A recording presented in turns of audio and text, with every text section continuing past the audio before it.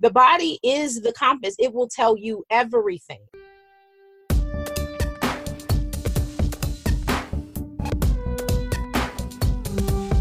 Welcome to the Unquiet Sisterhood, a place where we can talk about real life, work, love, and more from a feminist perspective. I'm Jen Pavich, your host, and now let's dive right in.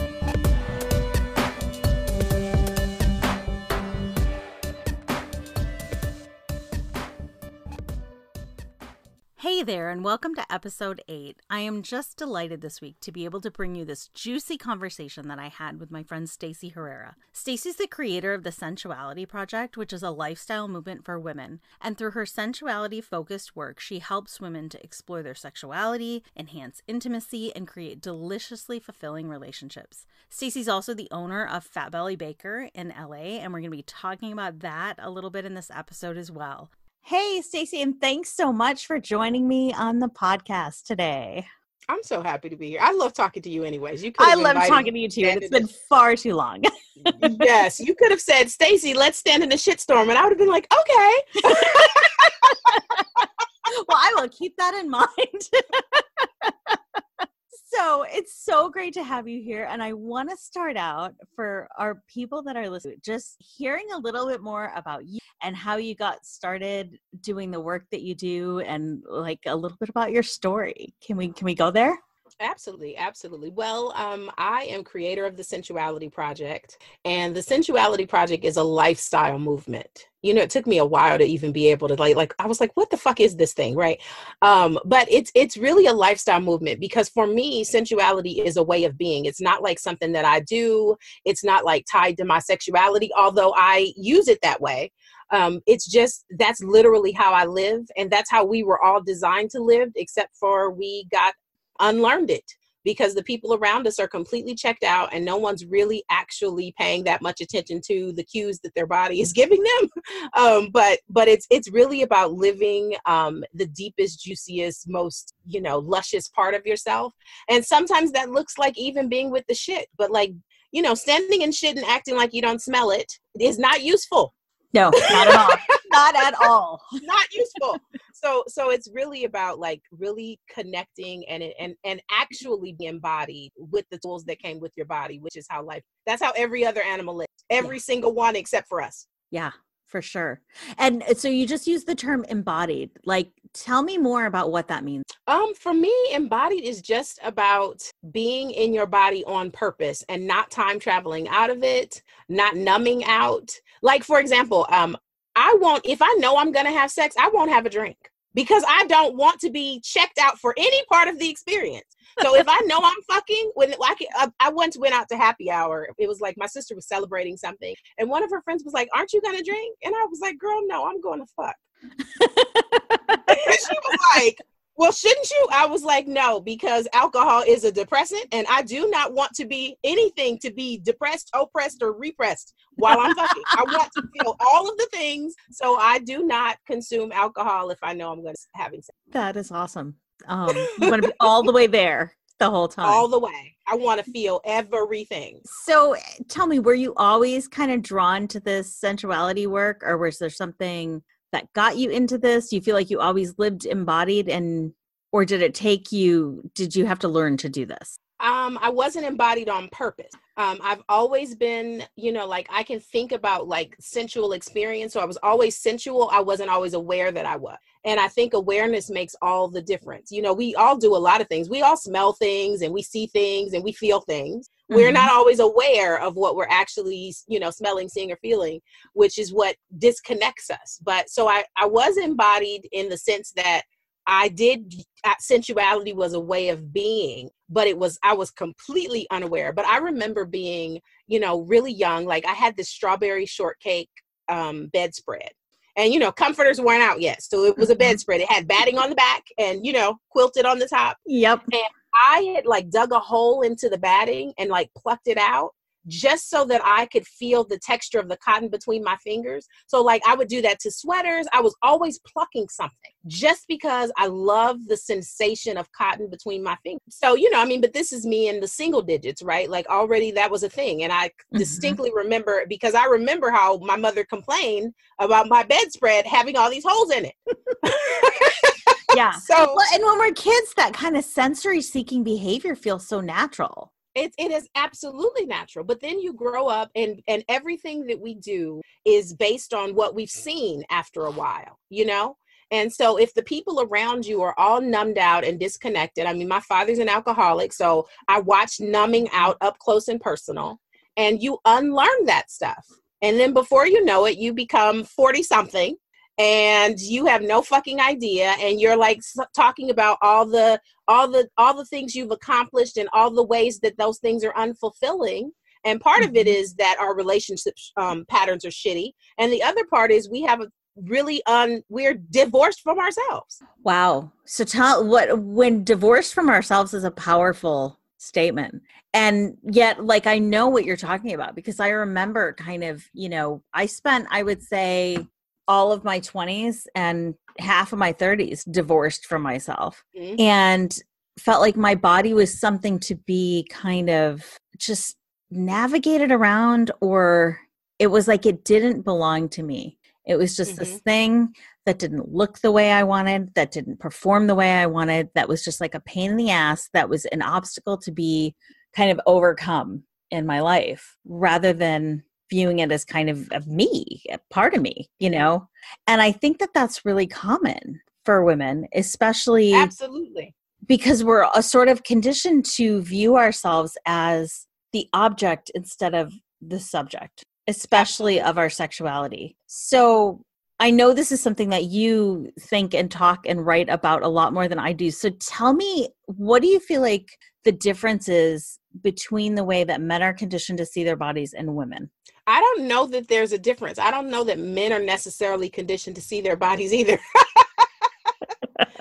know what I mean? I don't think that I don't, especially like the reason I say that is because men are conditioned to, even though, look, let me get my thoughts together. Okay, so men are instinctively, I think, more prone to narcissism. I think that they are more prone to narcissism, and part of that might be because the patriarchy tells them they're the bomb.com from the gate. You don't have to do shit. You came with a dick. Everything means you already are on top, right? Yep. So they definitely love the look at me, look at me, look at me. And then women are conditioned to look at them, look at them, look at them, right? So I don't know that it's that they're necessarily conditioned to perceive their body a certain way more than they perceive masculinity a certain way. Okay. So I think both genders, or all genders, I'll say, because now there are more than two. Like, I believe that all genders are kind of conditioned to disconnect from the perception of their own greatness. I think that men, because even with the patriarchy, like, men are conditioned to believe they're great, even if they don't believe they're great. So they're not conditioned to believe in their own greatness. They're conditioned to believe in the greatness of men, which is very different. I love the way that you just separated that out. Like, that's brilliant. Good. I never said that before today. And I think too, but I think when it comes to sex, there is a difference, because I think that for men, and like, I think this is like, this goes back to like when we're really young and we first kind of learn like what sex is, right? Like, I think men are conditioned to believe that sex is something that they do, whereas women are conditioned to believe that sex is something that is done to them. I agree with, I do think that men are perform. They're conditioned to perform sex, and women are conditioned to be cast second in that performance. Yes, to be the supporting role. Yes. Shall we say? The woman is the supporting cast. The Oscars happened last night, we can say. Right. Yes, the woman is definitely in the supporting role, and she is tasked with presenting the statue. So she plays two roles. Yes. She has to support him, and she has to praise him and honor him and give him the gold statue. That's her job.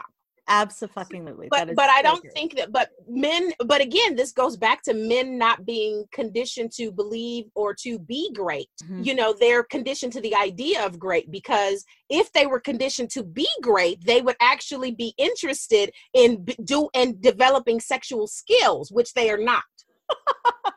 Well, because or if they sex do, is a it's skill. kind of like, I think for men, sex is the end a lot of times, and for women, it's the means to the end. But that's not necessarily communicated or perceived on either side a lot of the time. Right. Well, because the missing piece, both there's an X in his equation and an X in her equation. And for him, the X is what he really is desiring, because most men actually don't want to fuck as much as we think they do, or much as they think they do. Most of the time, what they really want is to be intimate. I can't tell you how many conversations I have with married men who are like, my wife doesn't have sex with me. But what they really are saying is, I don't feel close and I feel disconnected. And what I really miss is intimacy. But the only way I know how to be intimate is to put my penis in her. That's what they really mean. Yeah. And women, on the other hand, their X is, I want intimacy, and I know that if I give him this thing, then he will be intimate with me. Yeah. Which is both of us have very different ideas, and both of us have no fucking idea what we're really seeking. Yeah, and it's like a missed connection. So you brought up intimacy, and I know that intimacy coaching is one of the things that you do. It's so important to me. It's so like it is, in many ways kind of our reason for being. And and it requires connection with your body and connection with someone else. So tell me, how do you define intimacy, and how does someone know, like, when they have that? For me, intimacy is about being vulnerable enough to allow someone to be close to you. And sometimes that person is you. That should be the first person you're intimate with. But most of us are not intimate with ourselves. You ever talk to someone, and as soon as you ask them what they like, especially, and I'm going to throw moms under the bus, especially a mom. Look, I am one, so I'm not. Yep, I hear you. If you ask a mom what she likes, she probably will not know. But ask her what her kid likes, what her husband likes, maybe what the kid who plays with her kid likes. You know what I mean? But because there's no intimacy with her, she does not have a clue. I just had dinner with my sister and a couple of her childhood friends, and two of them said that when their children became grown-ups, they actually had no idea what to do, because they didn't know what they liked, they didn't know what they believed in, they didn't know what they desired, and that is not uncommon. I'm not saying it doesn't happen to men, but whatever. Like, I'm not saying it doesn't happen to them, but it happens to them in a very different context, because for them, a lot of men don't even realize that they've been in competition with their kids, the child's whole life, battling for her attention, because they just literally become the extra kid, right? Not all of them, but a lot of them. So for them, it looks very different. And I don't know that they ever fully disconnect from what they want or what they like. A lot of it is because they have a tendency to insert themselves and center themselves regardless. Yeah, because they're taught that that's okay and that that's acceptable. We live in, a male supremacist society. So their desires are valued and centered. And, it's funny, hearing you say that, and women being in a position of not having any idea what they like, is, I was just saying to someone today that there's one question that I can ask a lot of women that almost always results in either complete confusion or sometimes like breaking down into tears. And that's, what do you really want? Because when that question is one that you don't even feel comfortable asking yourself for, months and years and sometimes decades, it can get harder and harder to answer. Absolutely. And some women go their entire lives without ever being able to make the declaration, even if it's about something small. I want a nap, I want a break. I want to not take care of someone today. Like, even just those are like not really big deals, actually. Like, you get to take a nap, and you get to have a break, and you get to say, even to your 2-year-old, I can't look, mommy has some stuff going on right now, and I'm going to need for you to be a little bit more accommodating right now. Can you please go play over there for a little while? But we don't even feel comfortable like saying to, like, you know, kids get to be kids. Guess what? Kids learn accountability as children. Mm-hmm. They learn boundaries as children. They do sometimes. I think I don't know that girls learn boundaries as well because they don't often see boundaries, or a lot of times they don't see boundaries modeled by women in our culture. Like they see these very sort of porous, you know, wishy-washy boundaries in our culture. But I also think, like, do you find that when you talk to women that are kind of in that place of like, I don't know what I want, like I have no idea, I don't know what I like, I don't know what I'm into, that it almost, it's like, it feels like, and I know this is how it was for me, like if you just like crack that can open, like even a little bit, to say what I want is a nap, like it feels like all of the things might just come rushing out, and all of the wants and desires and needs. And I remember like my biggest fear that I never actually even verbalized, but was along the lines of, you know, if I really get in touch with what I want, what if I can't have it? And what will that feel like? I think that's common. And then the other part of it is, what if what I want is not what I have? Yes. Because then what if what I want means saying goodbye? What if I don't want this marriage? What if I don't want to be a mom? You know what I mean? Like, what if what I actually want is actually opposing or bumping up against what's actually true? Yeah. Yeah. What if I want is something that it is completely the opposite of what I have? Yeah. Those are hard questions. Absolutely. But, you know, but I think that part of it, what makes it hard is there's also this idea that everything is an either or thing. And that is not ever true. No, it's rarely, you know, it's not going to be this black and white, yes or no, like this or that. Absolutely. Right. We're so afraid of fucking maybe.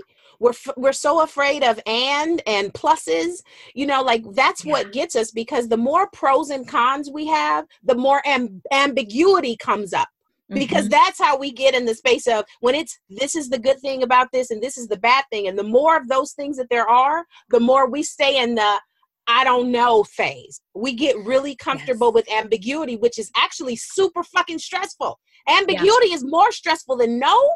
It's more stressful than either or. Being ambiguous is like, it is the death of everything.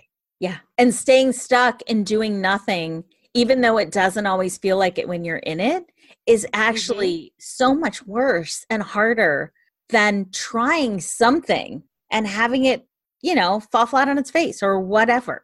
Absolutely. One of the things that I tell all of my clients, and I repeat it like a fucking mantra all the time when they're in the middle of something, I'm like, you can't fuck it up. You cannot fuck it up. It doesn't matter what the outcome is. You cannot fuck it up, because that is the thing, is that I can't make a decision because if I do, I could ruin everything. Nope. You can't fuck it up. If everything turns out and it spins out of control, then guess what?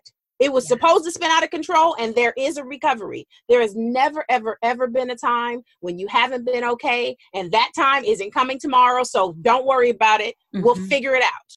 Yeah, I know. And I look at that and I, you know, look at all the years that I fought for my paralysis. Like I fought for staying in the space until I could come up with the perfect solution or set of solutions or whatever, without ever acknowledging that the space I was staying in fucking sucked. Yes. Like almost anything else would have been better.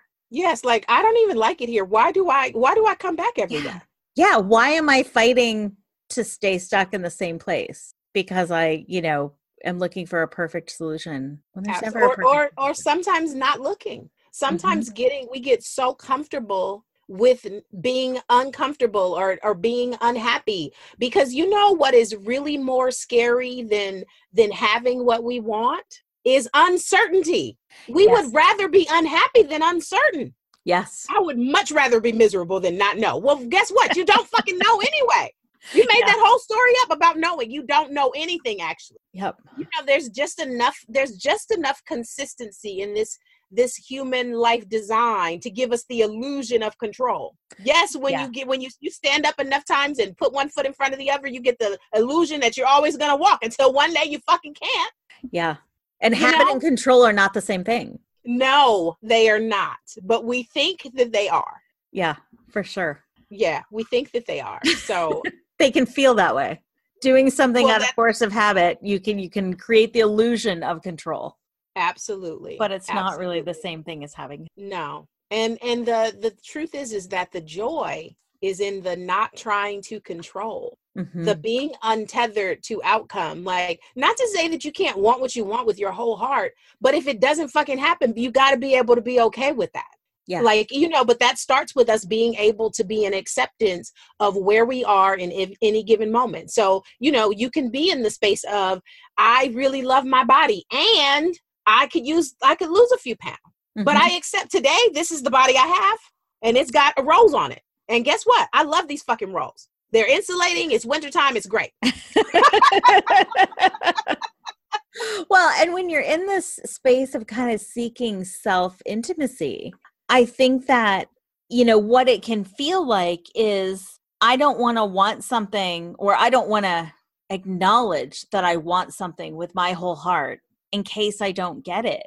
But you know what? If you don't acknowledge it, you're not going to get it anyway. Right. Giving a voice, desire, whatever that may be, the chance of it by a gazelle. Yes. Yeah. By a gazelle. Like, I'm here for all. I can't tell you, I have way more losses than gains where desire is concerned. I have wanted way more things than I've actually acquired. And I still want. Yes. I want. Now, the flip side of that. And you want. I think. Absolutely. Too. Yeah. Absolutely. But on the other end of this continuum is this, because this is where the other group of people live. The other group of people don't live in the space of, I don't want to make a request. I'm afraid. I don't want to have desire. The other people live in the land of, I desire so much that I live in the space of longing.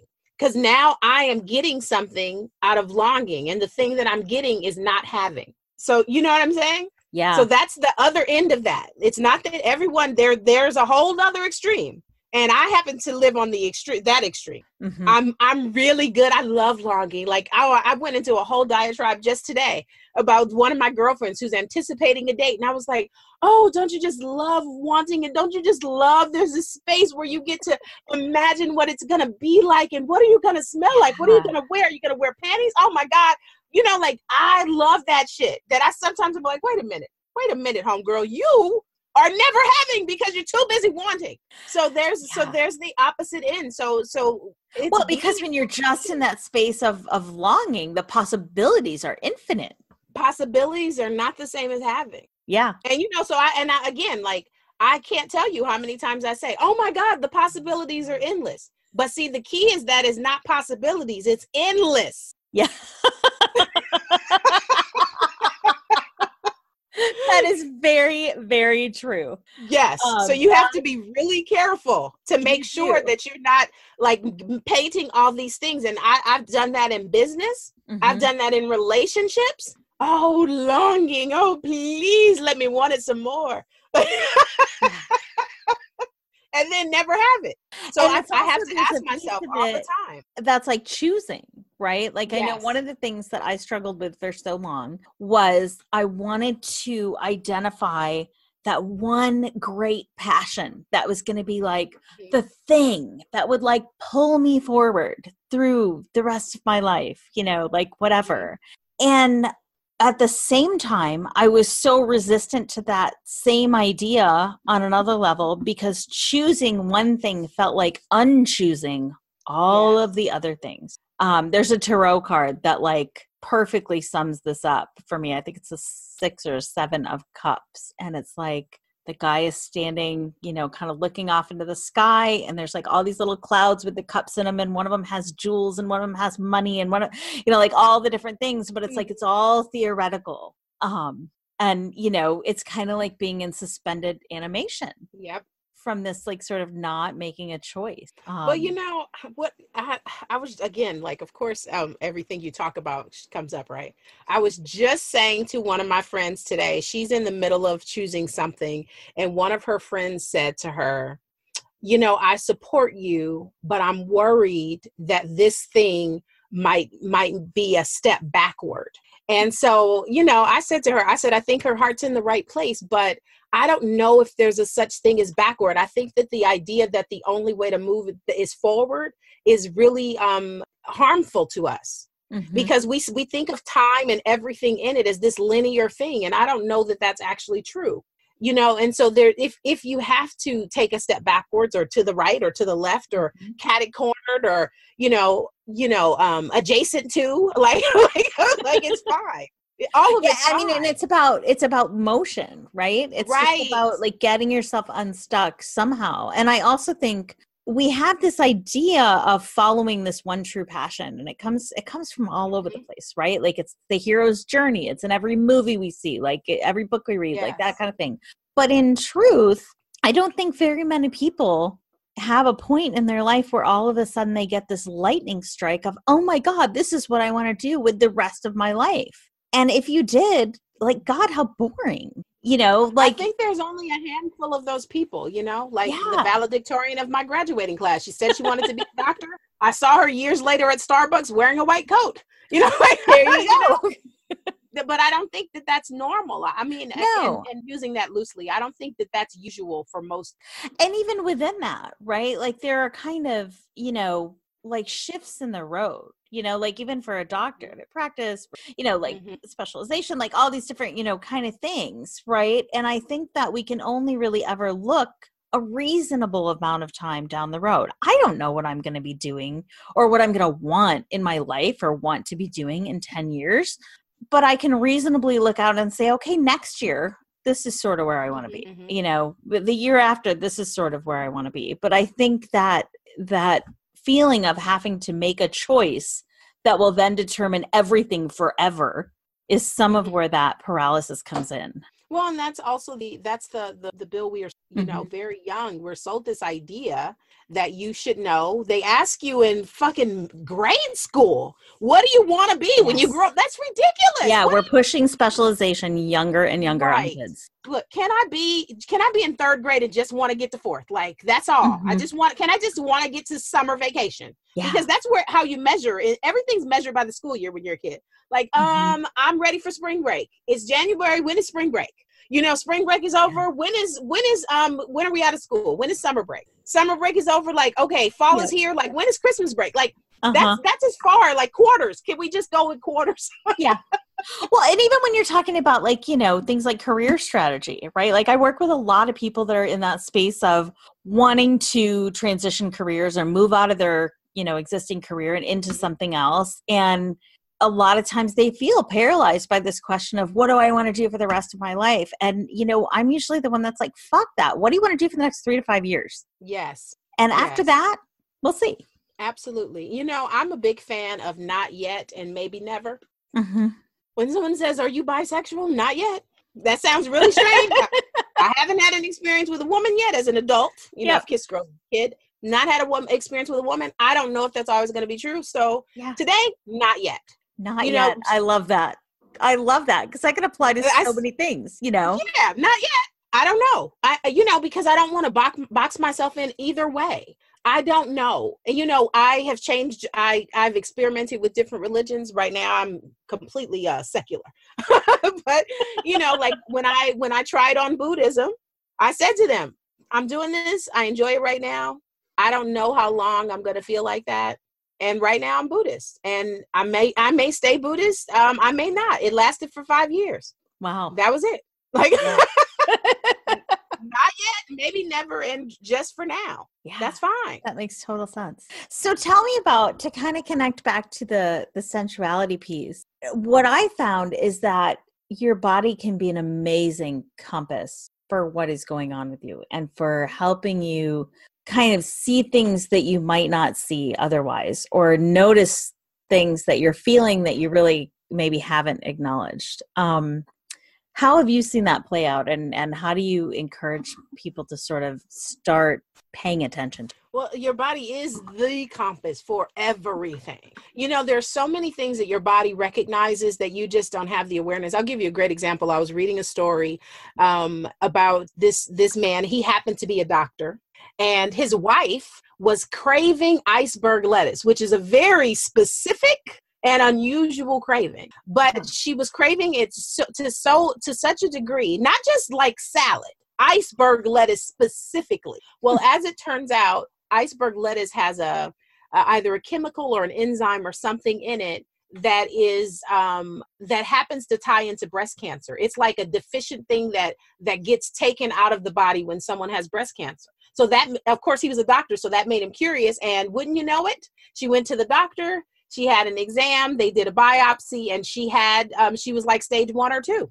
So, wow. So yes, like, you know, people see it all the time. One of the most common, they call them picas, right? So the most common pica is probably ice when there's an iron deficiency. Mm-hmm. Sometimes people, when there's an iron deficiency, they either crave ice, which is, I had that experience, or they crave dirt, which is very unusual, you know. So the body is absolutely a gauge.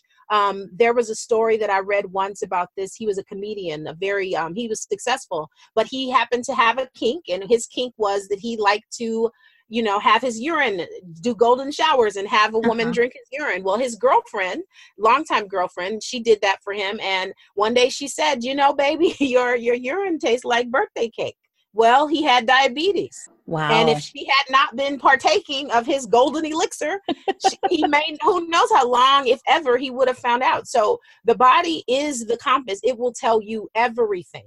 Yeah. You know, there's oftentimes one of my favorite questions to ask when I first start working to someone is, how's your bowels? Because if the person says, and women have, this is a very common problem for women, you know, I'm constipated, because usually women have a hard time letting go of shit. So yes, their bodies have a hard time letting go of shit. So like it comes up so frequently in so many levels, you know, even body language. Sometimes your mind will tell you a story about how, you know, you're feeling some kind of way about somebody, and your mind is like, no, they're okay, or this is a good connection, or so-and-so likes this person. But if you pay attention to your body, you might find yourself crossing your arms over your chest, you know, crossing your legs. If you're constantly crossing next to somebody, it's because your body is saying this person is not safe. So your body is the accomplice to everything. And so I notice a lot of times, you know, you can feel an emotion in your body before it even registers as an emotion. Well, because emotion is not a thought. It's a physiological experience. It's experienced in the nervous system. It's not, you know, like, it's not like this ethereal thing. We think that we think about how we feel. No, you actually feel. That's why it's feelings. You feel how you feel. It's a neurological experience. So your nervous system registers everything. It's supposed to, not just fear. Right. It should register everything. Yeah. And that's one of the things that I always have people start when we work together is, where are you feeling in your body? And absolutely, you know, where does this emotion show up? How does this feel? How does that feel? Because oftentimes that gives us an opportunity to say, wow, here's the emotion. I'm going to consciously process it instead of just letting it process me. Absolutely. It's, again, your body's the only home you actually ever have. No one can, the only time you get evicted from this home is on the way out, like permanently. Yep. You know, every other domicile, someone can tell you to leave, or you could choose to leave. This body, though, this is the home, and it comes with all of the amenities, all of the tools. It comes with all the things you need. Everything you need to navigate this whole life thing, which is why we need to really practice living in it. Like being present with it, like, this feels funny, or this feels really wonderful. I really love this sensation. Just yesterday, I went to a Korean bathhouse, and, you know, they've got that ice pool. Well, everyone that gets in the ice pool wants to clench up so tight. And I'm like, you're just making it harder on yourself. Stop doing that. Like, just breathe and relax. Your nervous system can handle this. And the more contrast and uncomfortable we get, like when water is one of the ways we can prime our nervous system to be more expansive. Because a lot of times we can't handle things, not because we can't really deal with an emotion, but simply because our nervous system is so constricted that it can't handle the emotion. But if we can practice priming our nervous system, you know, and sometimes, and this sounds really strange, but people that like scary movies have a greater capacity for, you know, uncomfortable things. They literally scare themselves all the fucking time. And so their nervous system can handle shit. That's fascinating. I haven't heard that before. It's the truth. You know, like people like the more, because it's uncomfortable. So yes, scary movie makes you jump. You're constantly in anticipation. You know what I mean? But consequently, those people have a tendency to not overreact sometimes. Now, that's not true for everybody, Well, but and you wonder if because that's obviously the a more chicken or egg thing a little bit too, right? Like, are the people that are attracted to oh, scary movies the absolutely. people that already have like kind of a more grounded nervous system, or do they have a more grounded nervous system because they're watching scary movies? That's interesting. Well, and then that's also a spectrum thing, like everything, right? Because there Right. are some people that enjoy being scared, that actually have no emotional tools either. Because I've seen both. Like people that go to like all the Halloween shits, they want somebody to jump out and scare the fuck out of them. They want that, right? But sometimes those people also, when something jarring happens, they actually don't know how to navigate. So there's a spectrum, there's definitely, but that's true about everything. Yeah, definitely. So if you were giving someone advice about like, how do you start reconnecting with your body? What would be the very first thing that you would tell them to do? Put your cell phone away when you eat. Oh, okay. Have a distraction-free meal so that you can taste everything, so that you can be aware of texture and sensation, so that you can even feel how your body receives certain things. Because there are people with allergies that if they just paid a fucking attention, they wouldn't need to go get allergy tested. It would be like, when I eat this, my stomach does this thing immediately.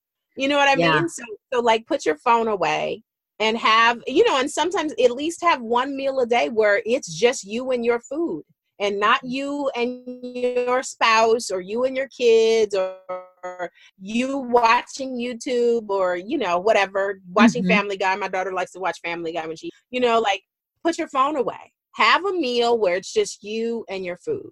See how much you enjoy or not enjoy something. Why did you enjoy it? Not like it was good. What the fuck does that mean? It was good. What is that? What was good? I thought the texture of the pasta was just so perfect, and the sauce had just enough salty, but it had a pinch of sweet in it, and I could taste nutmeg, I think. You know what I mean? Like, be with it so that you can feel all of it. That would be like a lot of my work, incidentally, surrounds food.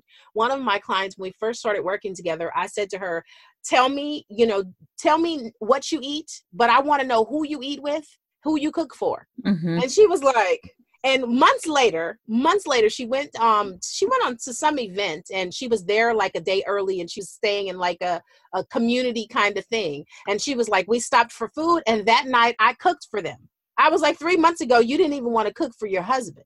But her relationship changed when she started paying attention. And now she was like, I thought it was so strange that I contacted you about sensuality and we spent so much time talking about food. Food is a very intimate experience. Yeah. And cooking for someone is a really sensual experience. Absolutely. Right? Like you're thinking about all of which is absolutely. One of same client, actually, she her mom was coming to her house, and she was like, it's been a long time since she's been here, and she was like, what should we do? And I was like, cook together. And I was like, except for since she's the mom, don't make her cook for you. She's your sous chef this time. Because I was like, there's a lot of things that, that might not naturally come up in conversation otherwise. But the kitchen is the most intimate house in the intimate room in the house, regardless of whether you cook or not. When you have a house party, where's all the people? Everybody's always in the kitchen. When you have Thanksgiving or Christmas, even if you're not eating, you gather around the island or the table. The kitchen is the most intimate room in the house, and that's why it's such an important part of intimacy. So a lot of my work is about food. So true. Well, and okay, which makes a really nice segue into something else that I'm dying to talk about, which is Fat Belly Baker. Oh, yes. Well, that in and of itself, like was created at first out of curiosity, which is important to sensuality and intimacy. And then it became about intimacy, because initially when I started baking cookies, I would bake to say thank you to people. So, like I once sent cookies to like a manager at my sister's job, and with a note that said, thank you for being so nice and supportive of my sister. Or, the guy at the tire place who changed the light bulb. He's a tire guy. He changed the light bulb for me. I came back. I'm like, I brought you cookies. So initially it was a way for me to say thank you, Like it was about an expression of love and appreciation for doing something or being something to someone that I cared about. So it was about connecting. Like, I see you, I see what you're doing. I appreciate you. And I made this for you. I didn't buy that. I made this for you. So Fat Belly Baker came of that. And so our dozens are 16 instead of 12. So, a regular dozen is 12, a baker's dozen is 13, a Fat Belly Baker's dozen is 16. And that's because I would like for people to buy cookies for someone. And then because they did that, they get 4 cookies. Oh my God, I love that. That is brilliant. For you. Well, and when you first started posting all of the delicious looking stuff that you're always posting on Instagram and, said that you were moving into this, also doing this different business with cookies, like, I got to admit, like, my first response was like, of course, because that just goes so well with the sensuality work and kind of, because it's like something that's so like sensual and comforting and, you can do so many things with a cookie. It can be absolutely an adventure or a trip home, Absolutely. And you share cookies. Like cookies are something that people share. Even stingy people share cookies. Yeah. It's because again, it's all about connecting. And I never tire of the smell of cookies baking. No. And like sometimes I'm mixing a batch and I say, I never get tired of smelling this. Like it never gets old. It never gets old. So, but that's how it came up. And incidentally though, because I've been baking for a long time before I ever decided to do something with it. But what happened was my coaching business was tanking. Like no money. I couldn't squeeze blood out of a turnip. I could not find a client under a rock. Like I could. My birthday came up that year. I said to myself, I'm going to buy some domains So I bought a bunch of domains with the intention of opening the doors and the windows to allow money to flow into my life. And I had already named it in my head years before when the first time the dough made 16 cookies. And it was for someone that was buying cookies to give to her husband for his birthday. And I said, well, these 12 are for him, these 4 are for her, because the Fat Belly Baker's dozen is 16 cookies. So I already had the name, and then I bought the domain, and that was how it kind of started, though. It took for my other business, though, to pause in income for me to do something else. But what I wish someone had told me years ago was that how important it is to diversify your income. I had no idea. Yeah. So I'm glad that happened, because if it hadn't, I never would have done it. Yeah. Well, and I feel like, it's so you and kind of who you are to bring these ideas about sensuality and sweetness and intimacy and, it's like a tangible expression. Absolutely. And sweetness is such an important thing. Incidentally, it's one of the things that I encourage my clients, especially when they're going through a particularly challenging time. I will say, like, what are you going to do on purpose to invite sweetness into your life? Like, even if it's something as simple as taking a spoonful of honey every day. Like it can be that simple. It doesn't have to be like, oh, I'm going to go out and buy a new Porsche. It doesn't have to be that. It can be something like you literally can go to your pantry, or I'm going to eat one cookie. I'm going to be with this cookie. I'm going to taste every morsel of this cookie. I'm going to feel the texture. I'm going to be with this. Or it could be a cup of coffee, or it could be a cup of water. If it really, yeah, it could be anything. But it's a way of like kind of being with yourself. And Absolutely. I can't tell you how pleasurable, like everything gives me pleasure. So even something like food, if I ask someone about, like, I'm constantly asking, like, about lunch, or what did you like, whatever the last meal was. When I talk to someone, I ask them, like, what did you have? But I always ask, what did you enjoy? What did you enjoy for lunch today? What did you enjoy for breakfast? Because I don't want them to just, what did you enjoy about that? Because you might not have enjoyed it. You could say, like, actually, I didn't enjoy it, but you wouldn't have thought about it, even if you ate it anyway, if no one ever invites you to shift your focus to pleasure. Because I think for a long time, our ancestors used sensuality, but it was for survival. It was about like smelling danger and smelling which, this bush is poisonous, we shouldn't eat this kind of thing. Like, we used it for survival. But now we live in the best time in human history to be a human. The least violent times ever, regardless of what it looks like. This is the least violent time of our existence ever. And because of that, now we can use those same senses, because they're not a different set. The same senses that we use to escape and save ourselves, we can use to enhance and create pleasure and enjoyment in our lives, because now we're in a space where we've evolved enough where that's actually something we can do on purpose. Yeah. And that's a powerful thing. Like, getting in touch with sensuality and pleasure is, I find, like, especially for women, is such a powerful thing, because it, oh my goodness, gives you so much agency. Yeah. Mm-hmm. I am, look, one of my favorite words this year is lavish. I'm like, Ooh, I want to be like lavish. That one. Yes. When someone's like, oh, what? No. I'm like, no, honey, I want to be lavish. I don't just want to enjoy it. I don't just want to, no, I want to be lavish. I want to feel luxurious. I want it to be heavy and weighty and sultry and all the things. Yes. All the things. Oh, I love that. Yeah. Yeah. Because we get to be that without it being, like I don't give a fuck if someone thinks I'm a slut. I don't give a damn. So what? Yeah.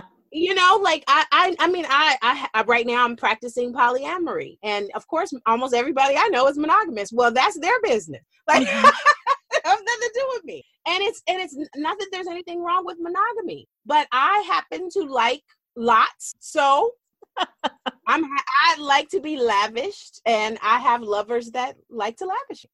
So, and it's luxurious. Oh my goodness, yes. You know what I'm super curious about right now, though, what? is female-led relationships. Huh. Mm-hmm. Yeah. Can I tell you, I had a lover. I had to fire him not long ago, but I had a lover who would greet me at the door on his hands and knees, bowed at my feet, and he would kiss them when I walked in the door. That shit was hot as fuck, and I loved it.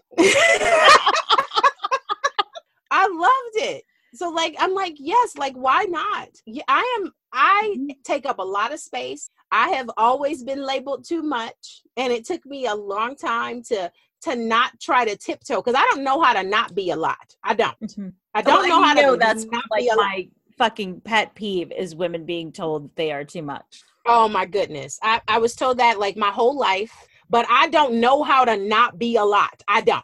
And so I feel really comfortable. I am bossy. I am fucking bossy. Unapologetically bossy. Give me a little space and I will lead. I will take over in a minute. And I don't apologize for that. And that's how I am, and honestly, that's also one of the things that people enjoy the most about me. Yeah. Like, that's who I am. Like, I take up space. I get loud. I am passionate. I love juicy things, and I talk nasty all the fucking time. I am unapologetic about that. But I think it's so important for other women to see you out in the world doing that. Can I tell you though? More of that.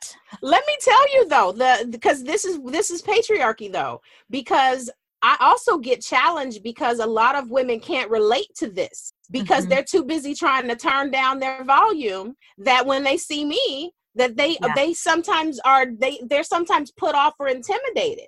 Mm-hmm. So but that's patriarchy. Like, yeah, and it is. And it's like the self-policing part of patriarchy. That's really what internalized oppression is it's, women enforcing the rules of patriarchy on each other.